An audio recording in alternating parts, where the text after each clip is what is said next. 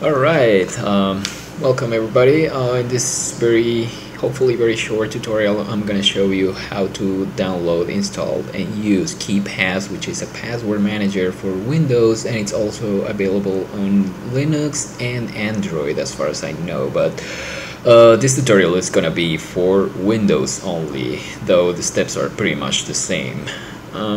Okay, so the first thing you need to do obviously is download the software, and for that what you want to do is go to keepass.info, hit enter, and that's it. So at the time of this recording, the newest version was 2.27, so I'm gonna go ahead and click here to download this version. You can see there is so many beautiful things around here. Just click here, download KeePass 2.27 again, and this is gonna take you to this page where it's telling you, hey, you know what, there is two versions of KeePass 27. There is the classic edition, which is actually KeePass 1.27, and the professional edition, which is 2.27. Now both of these versions are actually free, and the only difference is that the classic version uses this thing called GDI Plus, which is already included with Windows XP or any newer version of Windows.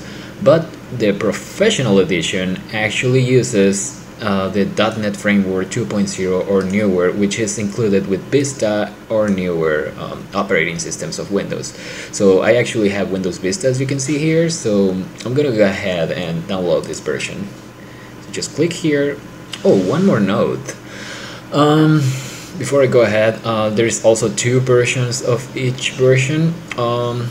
The first option that they give you is the installer version, and the second one is the portable. Basically what this is that this portable version is just a zip file with everything you need to run the application on it. So if you're a pro user, you might just want to download this one, but since this is a tutorial for newbie users, we're gonna use the installer version, so that's what I'm gonna download. So I'm just gonna click here. You'll see that it will start in 2, 1, go. Alright, so I'm gonna download this to my desktop or wherever this thing downloads. Anyway, so I'm just waiting for it to finish. It's done, so I'm just gonna click here. Are you sure you know what you're doing? Yes, I do know what I'm doing, so just run it. Yes, I want to install in English, thank you very much. Welcome, blah blah blah, next. Yes, I agree to the terms of service, next. That directory seems good to me, so next. And yes, I want every one of these things, so yeah, next. This option here, associate KeePass with the KDBX file extension, it makes this program open these kind of files, which actually I think it's the only program in the world that uses this extension. So it's up to you whether or not you want to associate this application with this type of files. So I'm just gonna leave it on the default for now. I'm actually gonna close the browser now because we're not gonna use that for a while. Actually, I'm just gonna create a new tab and leave it there. So back to the setup. So next, and install. It's gonna do lots of fancy things. Just wait for a few seconds. Sit down, enjoy life. Things are good. So okay, it's done, and you can see here it says, do you want to launch KeePass? Yes, please. So we finished installation, and it's asking me if I want the application to check for updates automatically. I'm gonna say yes because it's the recommended option. If you don't want it to, you don't have to, it's up to you. So I'm just gonna click enable here. The very first time you launch KeePass, you're gonna see this thing, which really doesn't tell you anything, what you can do, what you are supposed to do. The magic begins when you actually create your first database file. So this database is gonna be a collection of all of your logins, your usernames, your passwords, some additional information that you want to put there, and well, in order to save that information, you need to create a database. So that's what we're gonna do right now. So I'm gonna go to File, New, or you can just press Ctrl N, or actually you can just click here on the new icon on the toolbar. So I'm gonna do that, and it's gonna ask me where I want to save this database file. Now this is very important, because the fate of all of your information depends on this database file. Every single one of your logins, your passwords, your additional information is gonna be stored in this database file that you choose. If you lose this file, you're gonna lose everything. There is no way to recover it other than by using this file. So be sure to first know where you're saving this database file.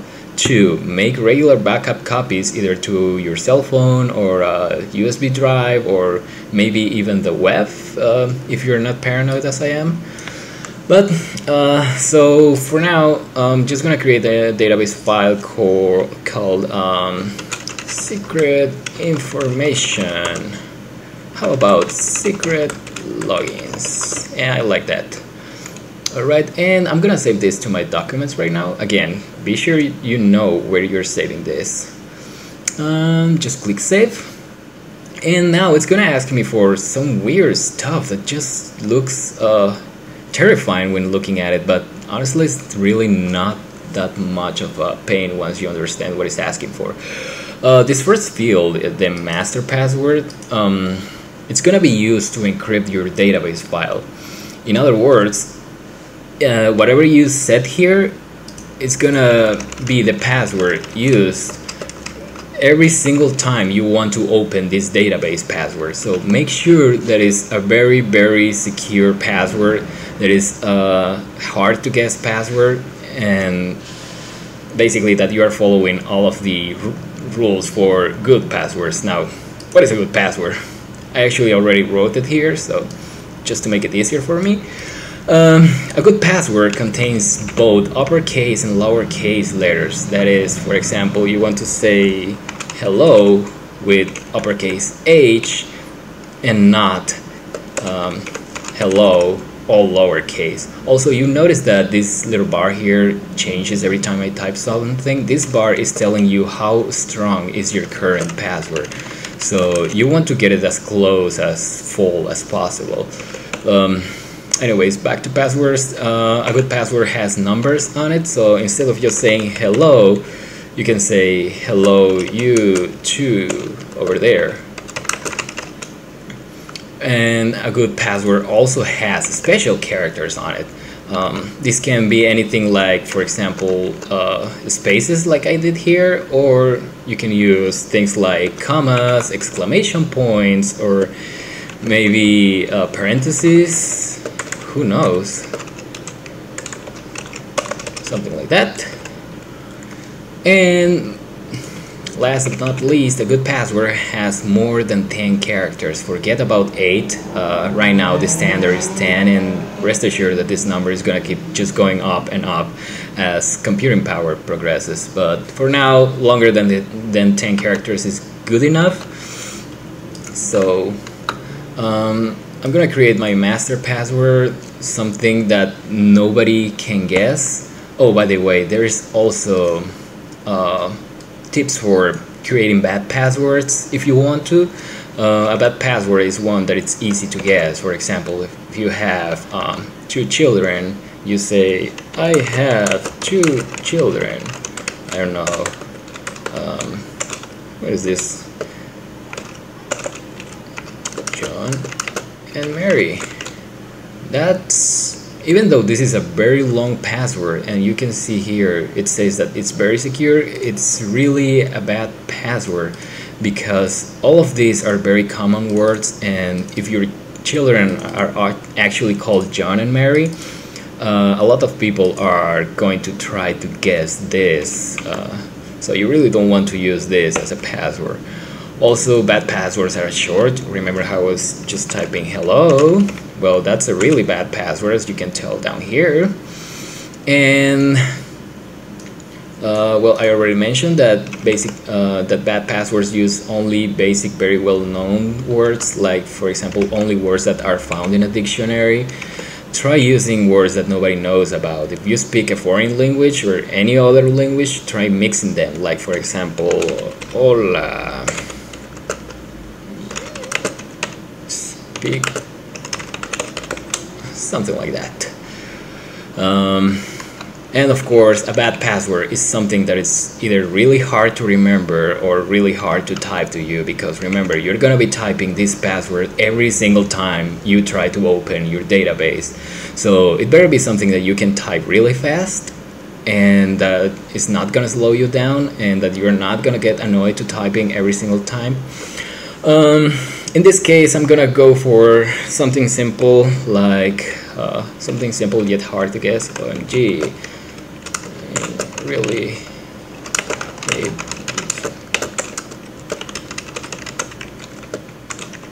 something like that. I might as well just remove. Yeah, that looks good. If you click in this icon here, it's gonna hide your password. So of course you don't want anybody looking at you when you're typing this. So I'm just gonna try to remember this right now. OMG, I really hate these 3 passwords. You may be wondering, why am I saying this even though it's only 1 password? Well, this is just to try to make it harder to guess and again easier to remember for me. It doesn't make any sense to anybody, but it does make sense to me, because I know I'm just trying to deceive you from thinking that I hate passwords or this password that I'm typing. I don't know, it just makes no sense and I don't want it to make any sense. So I'm just gonna erase this here and I'm gonna type it again just to make sure that I can type it every single time.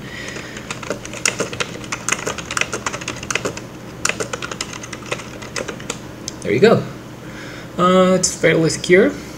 Okay, so these 2 options are a little bit more advanced. I totally do not recommend using this last one.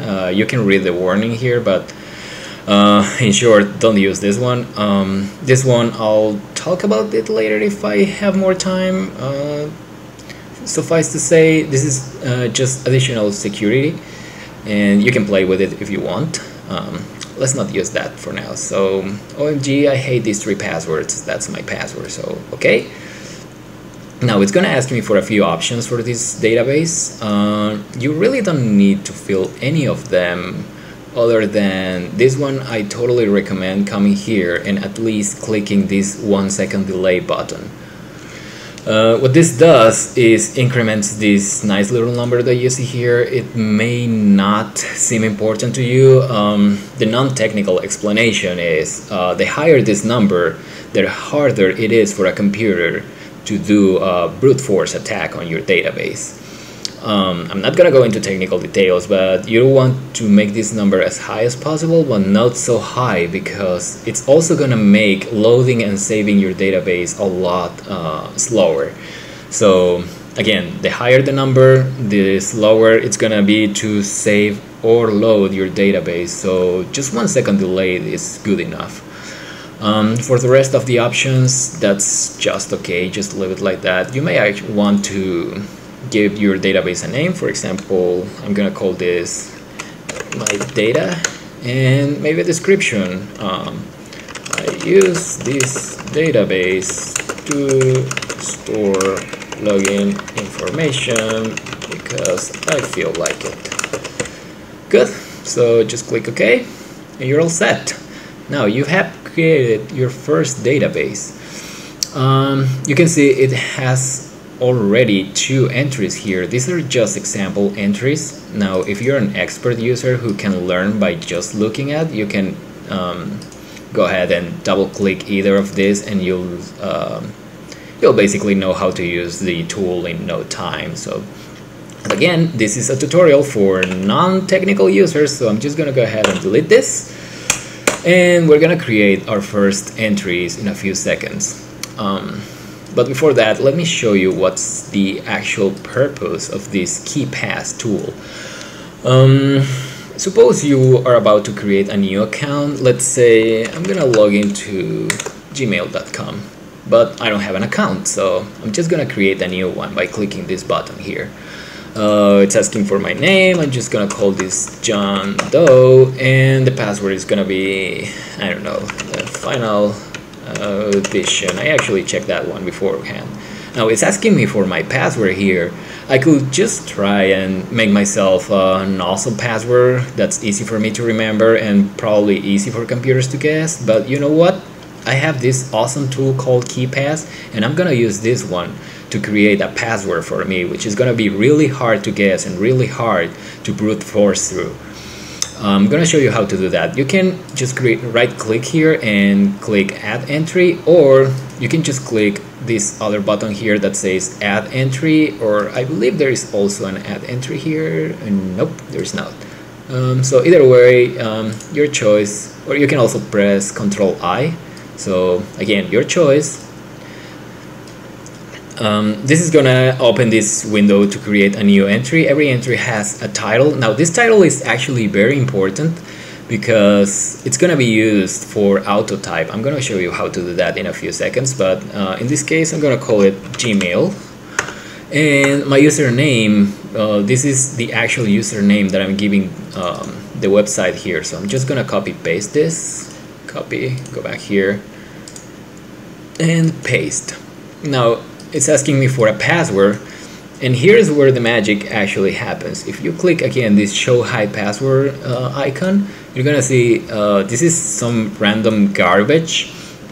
This is KeePass's suggestion to use for a password for this particular site. Now you don't have to use this. KeePass comes with an awesome password generator. All you have to do is click in this icon and go to open password generator, and voila! Oh my, this is so beautiful.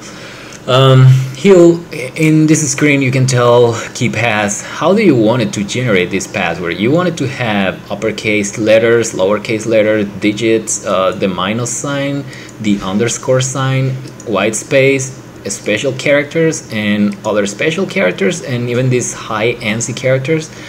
Now in my experience, these high ANSI characters causes many sites to break and stop working, so I do not recommend using this option unless you know what you're doing. Additionally, you can tell KeePass how long you want your password to be, so for now I'm just gonna say 20 characters. I'm gonna click OK, and you can see that the password has changed according to those rules that I gave it. Again, I can just go back here, open password generator, mark all those options again, click OK again, and it's going to generate a different password. And I don't know, if I am feeling paranoid today, I can just go ahead and say, you know what, I want a password that's 64 characters long, and click OK, and you'll see that's going to generate a password that's that long. Now you don't have to remember this password. All you have to do is, if you're happy with this result, is just click OK, and here's your new entry. This is for Gmail, and this is your username at Gmail, and your password of course is not shown. So what do you do once you have all of this? Well, you just right click and select copy password, or you can just press Ctrl C as you see here. Now when I do this, notice down here that this bar starts to deplete. So if I go to Notepad right now and press Ctrl B to paste, you'll see that it's pasting my password. But once this bar is gone, which it's gone now, if I try to press Ctrl B again, your password will no longer be in your clipboard. So it's only gonna give you about 12 seconds to copy and paste this password in whichever field you are going to use it. So I'm gonna show you another option for password generation. Again, open the password generator. In addition to all these nice little options, oh, very important, not every site supports every single one of these characters, especially these special and brackets characters are not accepted by many sites as characters for a password. So if something is failing for you, just be sure to uncheck those. Anyway, there's another option down here that says collect additional entropy. If you hit this one and click OK, you're gonna be shown with this fancy window that looks so weird, But what it's telling you is that it's going to generate a random password using the information that you give it here. Again, you don't have to remember any of this information. It's just used for random number generation. So one thing you have to do is move the mouse around this grayish area. You'll notice down here that as I move the mouse, this bar starts to fill up. That's how many bits it has collected from your mouse movement. So in other words, every time you move your mouse, it's generating a random number based on the information that's below the mouse. It's also asking you to type some random characters here. So what I usually do is go to whatever I have in hand, like for example, I just go to Google and say whatever, dude, and I don't know, just copy this. Control C, go back to KeePass, Control B. Again, it can be anything. You can fill it with just random trash if you feel like it. If you can use whatever. It's just random information for random number generation. You don't have to remember any of this. So I'm gonna click OK here. You can see now the password is not being shown. I don't need to see the password. I'm gonna show you. I'm just gonna click OK. So I'm gonna select this first entry, hit Control C, go back to Gmail, and just hit Control B twice, and that's gonna be my password. And I'm done here. So I'm gonna prove that I'm not human. 1172, and I agree to the terms of service. Go to the next step. Don't remember passwords for me, Firefox. Thank you very much. Oh, you can't leave your birthday empty, so I'm just gonna give some random information here. 01, whatever, 1980s, because the 80s were awesome. I am something else. So now again, my password is no longer in my clipboard. That's not a problem. I can just go back to KeePass and select the entry, Control C, Control B, and Control V. And let's try again. I honestly can't read this image, so let's try again. 255. There you go. 255. Next. Awesome. Do I want to create my profile? No, thank you.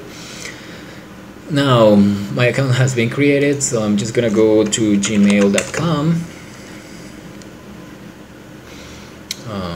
Hopefully it's gonna load very fast. Actually, I made a mistake. I apologize. Before doing this, I wanted to sign out, and now I'm gonna go back here to sign in, and here's some of the awesome magic. I could just go back here and say, you know, Control C, Control B, but KeePass actually has a much better feature. I'm just trying to get rid of this. Yes, I'm done. Has a much better feature called autotype. If you see here, actually it's not shown here. Oh yeah, it's not shown here, but don't worry.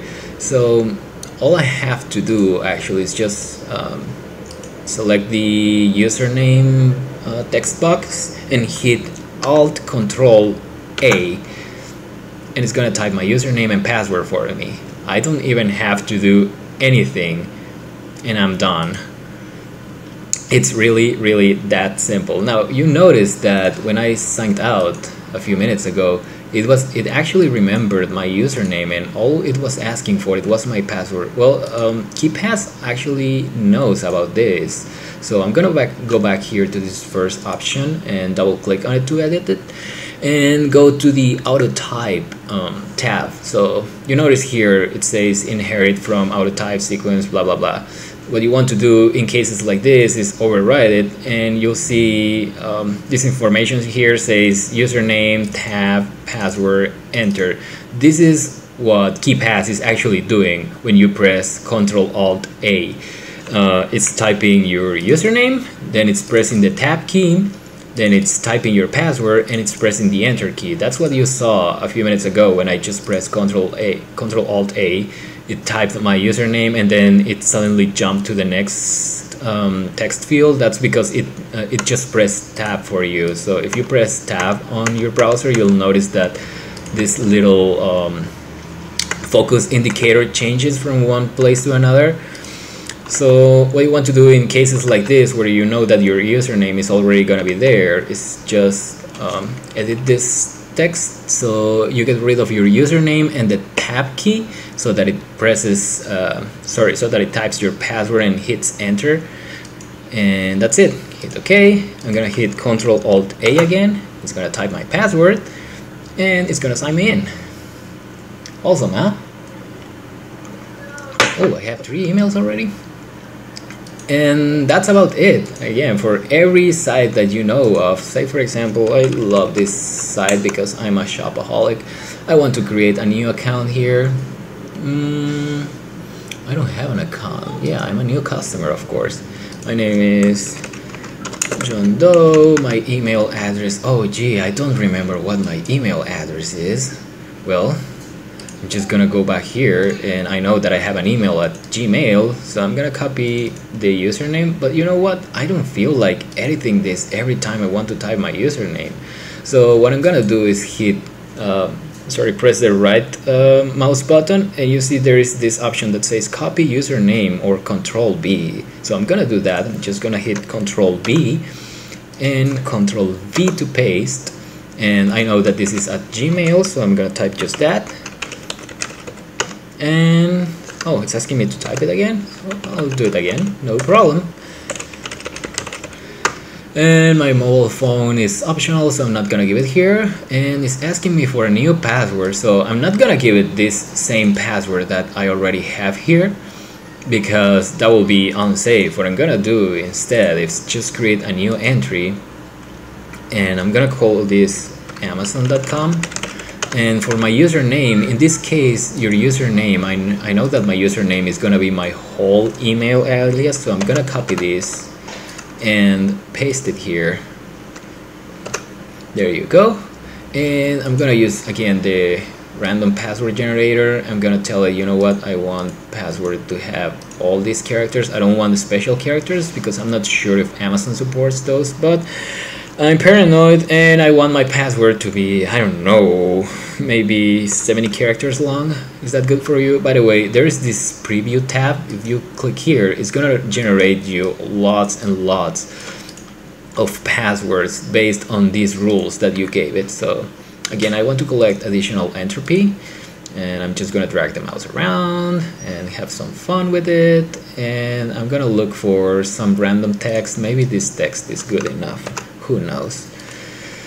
Remember that in your world anything is possible, so I'm just gonna delete a few extra spaces because why not? But again, this can be anything. The more random it is, the better. Anyway, so that's okay. Just hit OK, and that's it. I have a password for Amazon that I have not even seen, and I'm just gonna copy this and paste it here twice, create an account, and I'm done. Awesome, huh? That's about it. That's all you do. Like, just every time you go to a new site or an existing site and you want to change your password, you just come here, open the password generator, give it a few rules that you know your site supports, and that's it. And you just copy that password, paste it on the password field, and you're set. Another interesting feature that I want to mention before I go is each one of these entries supports additional information. Like, for example, for Amazon, I would like to say, I don't know, my credit card. Actually, this will be more suitable for like your bank account password, but just to give you an idea, then you enter your credit card number here. Of course, this is not my credit card, I swear to you. And that's it. This information is going to be stored in your database. One very important step that I have not performed yet is save. Your password information, your login information, everything we've done so far is not saved until you click here on save. Of course, you can also go to file and select save, and if at this time you go to your But this time you go to your computer, go to your documents, you see here's your database file, and again, if I try to open this file in a plain text editor, it's not gonna let me because this file is actually encrypted. I don't want to save that, no problem. You see, nobody will ever be able to read your information unless they have your password. Again, if you lose this password or if you lose this file, all your information stored in this database file is gone with it. All the information is in this particular file, so make sure to have a backup in a different computer, in your cell phone, in whatever you trust the most, because you're gonna lose it someday. Something is gonna happen. Maybe your cousin is gonna come and just press spacebar and hit the delete key and say, yeah, I want to delete this. Or who knows, maybe your hard drive will explode, or maybe, who knows, a million things can happen. And rest assured, if you say, nah, that's not gonna happen to me, it is gonna happen to you. So yeah, that's about it. One last thing for added security. Remember that at the beginning I mentioned that this key file provider option makes things better for you. By the way, I already forgot my password here. OMG, I hate these 3 long passwords.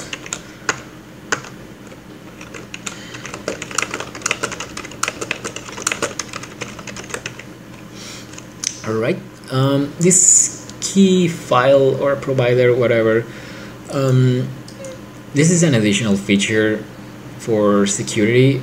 You can basically pick up any file that you know of. Say for example, I have music here. Yeah, I have sample music here. I could pick any of these files, and those will be used to encrypt your final database file. So it will use both your master password and this key file to encrypt your file, incrementing the how do I say this, making it a lot harder to just try to guess just your password. So imagine that somebody you thought it was your friend gets a hold of your master password and also gets a hold of your database file of this file over here. If you are using a provider file or a key file or whatever this file is called, they will not be able to open your database because they also need this additional file that you're using to encrypt your database. Now, if you don't have this file either, you won't be able to open your database. Okay, so it's very, very important that you use this, that you keep a backup of this file along with a backup of your database. And it's also very, very important that this file that you're selecting here is never ever changed, because if you change even a single character, that's gonna make it a different file, and that's gonna cause that this provider file is not the one that you use for encrypting your database, and hence you won't be able to actually open your database. I'm gonna show you a very quick example. Just gonna type notepad here. I'm gonna type this is my key file. Seriously, that's all you need. I'm gonna save it as 1.txt file, and I'm gonna change my options here. For master key, I'm gonna use a shorter key just for demonstration. I'm just gonna use the worst possible password ever, 1 2 3 4 5 6. Do not use this password, okay? This is just for demonstration purposes. And I'm gonna select a key file that's gonna be this 1.txt. I'm gonna hit OK, and settings have been changed. That's good, and I'm gonna hit save. So now I'm gonna close this database and try to open it again.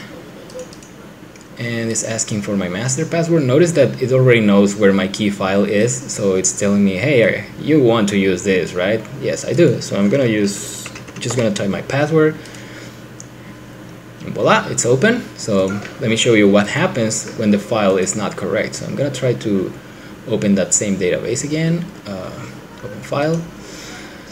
And I'm gonna give it a completely wrong file just for the sake of it. I'm gonna give it another of these files, and again my password. Okay, it's gonna say, you know what, I can't open this database using that information that you provided. So again, the key file is very important. I'm gonna show you one last thing. I'm gonna change this, I don't know, this I for an uppercase I. I'm gonna save this file save. I'm gonna try to open this again. 1 2 3 4 5 6. Okay, and again it tells me, you know what, I cannot open this file because either the master key or the file are invalid. So again, the file must be the exact same every time you want to open the database, otherwise it's not gonna work. And that's about it. Ooh, that was a little bit longer than I expected, but I hope you enjoyed and I hope you learned a thing or two here. Again, if you have any questions, just post them on the bottom of this video, I guess, and enjoy.